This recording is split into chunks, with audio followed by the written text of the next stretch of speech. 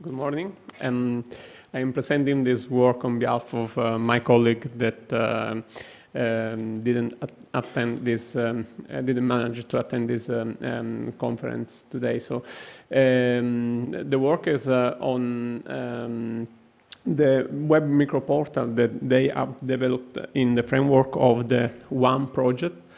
ONE is the acronym of Web Health Application and ADHD Monitoring. This is a 2-year project funded by the European Commission in the Lifelong Learning Program. And the main aim of the project is to foster the application of cognitive behavioral treatment for the ADHD children. And if you want more information about this project, there are some leaflet at the desk, at the registration desk, so you can get some more information from there. One of the main aim of this project is one of the main outcomes of this project is the ONE service, and that has the aim of supporting the network of parents, teachers, and health professionals that are in touch with children with ADHD disorder. And these ONE services support the network in everyday life of the children. So in everyday context, like schools or home and social environment. The microportal that I'm going to present has two main aims. One of this aim is to provide information about the use of the ONE application that is an application, web-based application and mobile application that support the network in applying the cognitive behavioral treatment for the ADHD children. And the other aim of the portal is to describe information and provide information on what the ADHD is and how it's possible to detect the behavior connected to this disorder. So the architecture of the microportal is strictly reflecting the aims of the portal. So we will find a section concerning concerning a guided tour that explore how to use the functionalities provided by the app, and another section is more focused on providing information. So it is an informative section on the 4 principal topics that have been developed during the project. In particular, these are the ADHD information in general, the assessment process that have been implemented in the project, and the intervention based on cognitive-based and functional behavioral assessment, and the training part.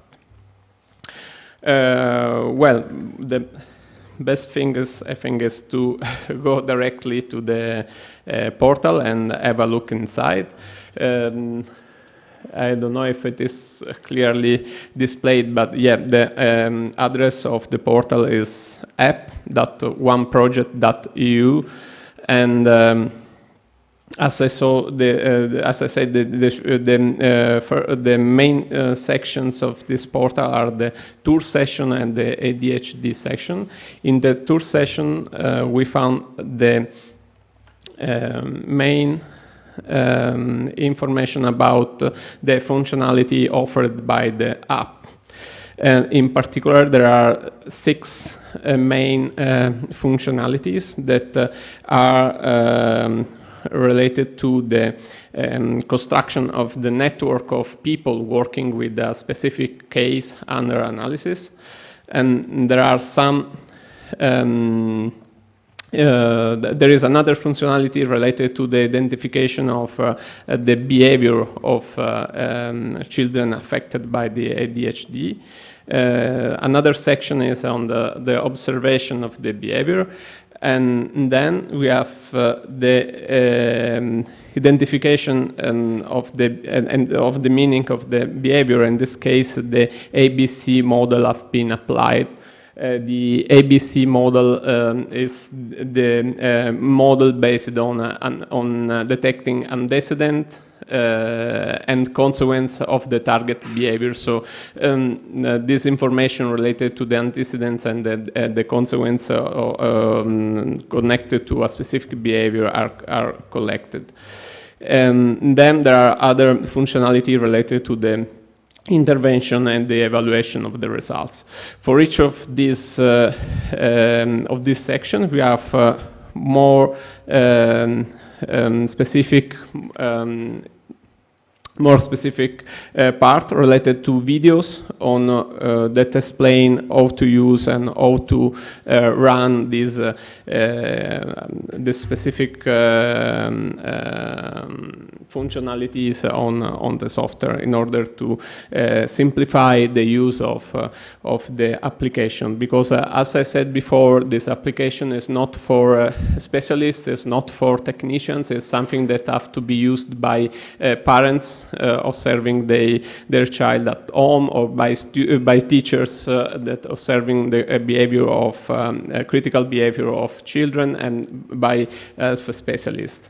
For these reasons, the aim of this portal was to provide information in a simple way, avoiding also terminology too related to specialists or to medical aspect of this disorder.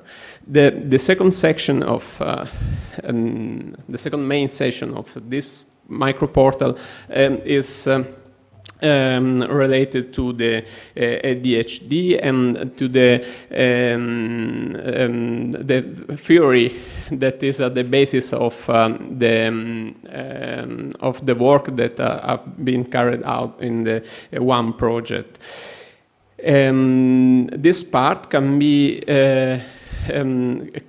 navigated in two ways, in a horizontal way and a vertical way. It means that as a horizontal way, we will have some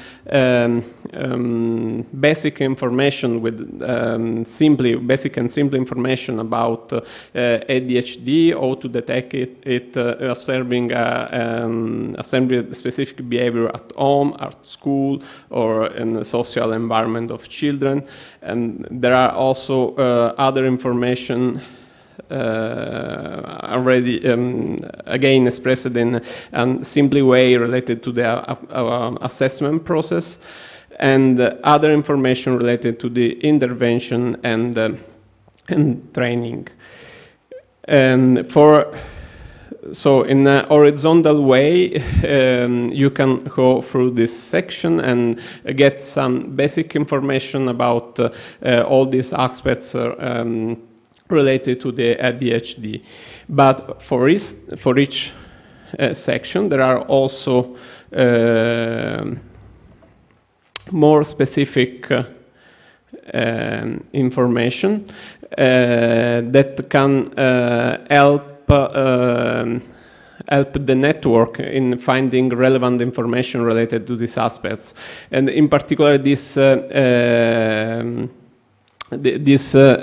content have been selected by scientific research or relevant experience connected to the ADHD. So we have already analyzed and collected this information. That you can find some relevant content that comes from the specialists in this area. And for these reasons, for these reasons, this portal can be useful both from teachers or parents that are not familiar with the scientific term, with the meaning of some scientific terms, but it's also useful for it's also useful for health professionals that want to improve their knowledge on this on this disturb, because this content have been selected and collected considering the main source for related to the ADHD disturb. The portal will be available in 4 language, and yes, I think that Italian is already done, and you can find this information, also in Italian and the other language of the project. That's all for my side, because the presentation of this microportal is microportal, so it's a micro presentation for just to.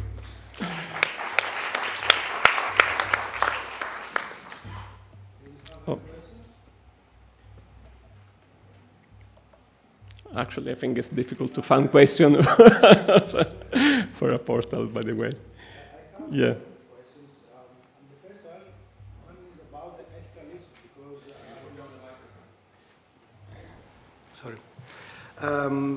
because the first question is about the ethical issues, because you are monitoring kids, and how. Yes, it's a good question, a really good question. As far as I know, in the one project, the children have identified by,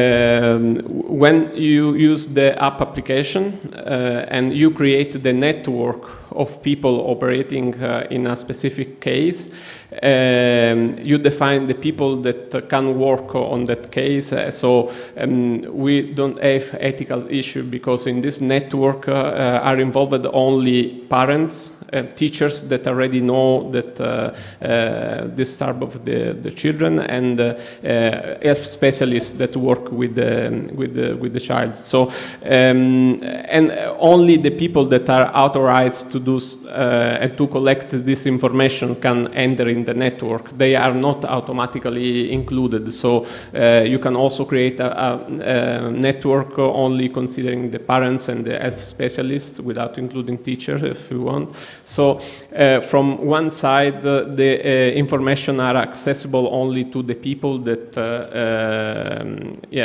that already know the case. So and also parents and health specialists agree on this kind of on sharing this information, because they know that it's for the health of its child. So it's something that is useful to share.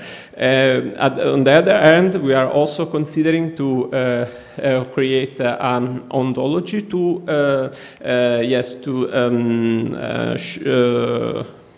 widen the access to the data collected during the one experimentation.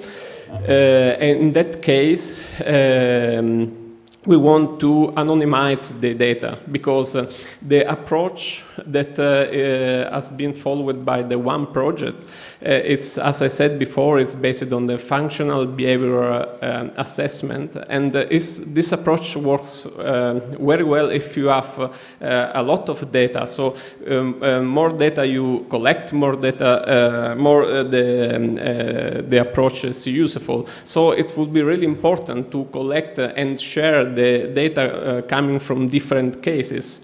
But at the same time, as you said, we can't share all the information, because some information are really critical and really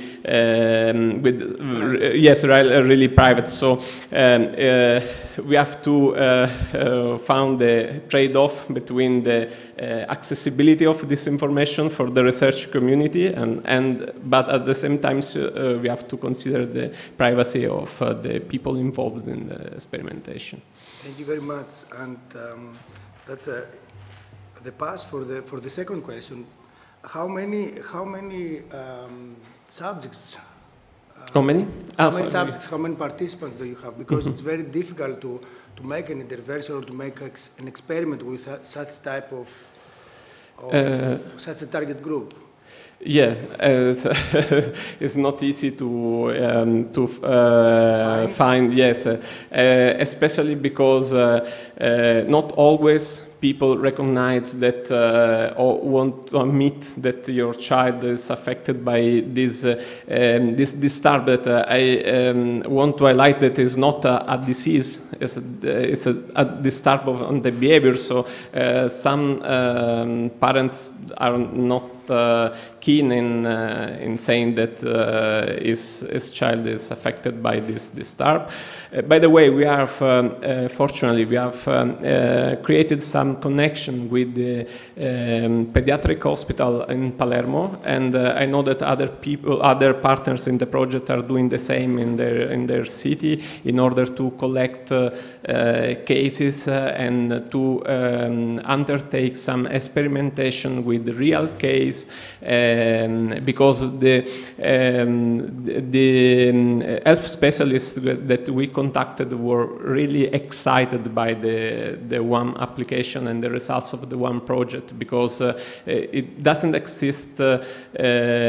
Yes, it exists something, but it is targeted to specialists and not to common people. The social aspects are not considered. In many applications, the network aspects are not considered, while in this case is really important, because you have to observe the behavior of the children in every context, at school, at home, and when it is analyzed by the health specialist. So it's really important to have an application that is not designed only for specialists, but is designed also for parents or teachers that often don't have good technical background, and the networking aspect is really important, because it's important to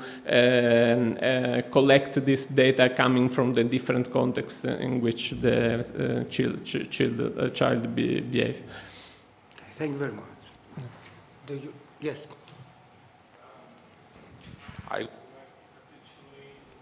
Could you please open the... Yes, now it's... I would like to capitulate on your previous query about the ethical issues when we democratize and popularize research with traces. Medical ethics prevent from giving exact details about a person's identity. But when we use extensively computer technology, there are traces left around, and by that we do not control, maybe they lead to some identity personification. What happens when you use more and more extensively this kind of technologies you are promoting, very successfully, I must say? I think it's an open question. It's really hard to provide an answer to what happens if with the individual data. I think that is something that everybody working on medical informatics can yes have to cope with, because collecting data. It's from one side is something really useful, because now at least from my point of view, we are moving more and more often towards the evidence-based medicine, in which we have to use data, not just observation. So it's really important to collect this data and use this data to define a treatment, an intervention. But at the same time, we have to take care of on the ethical issues and the privacy. And you know, when the informatics is employed, nobody knows. Always the bank, for instance, are attacked by by hackers to get the information. So I can't exclude that someone can can attack the system and stolen their data. But I think that the most important things that we are doing the best to avoid any conflict with the ethical issue. So, yeah. Thank you very much. If I may comment on the same topic, because the Lab of Medical Physics is a partner in this project, in this and in the development of this application. This application does not involve therapy, does not involve diagnosis. It is a tool for monitoring. It is an open tool for health professionals and for parents to be able to monitor their children. And apart from encryption and cryptography and all the tools that Davide has described, we have, in the terms and conditions of the application, we advise people to only include nicknames of the children. So even though if someone would like to try and find out the data, they cannot really correlate this data to a specific person, because only nicknames are involved. Mm-hmm. Thank you, Maria. And there is no real, it's not a centralized, it's not a centralized application that we are gathering the data, for example, in order to process them. This is a tool for therapists so that they can decide and discuss together with parents the interventions that they can adopt, that they can propose for the children. Yes, thank you. As I said, I am here on behalf of my colleagues, so probably you know more details on the application per se. Are there more questions? Okay, thank you very much, Davide. Thank you.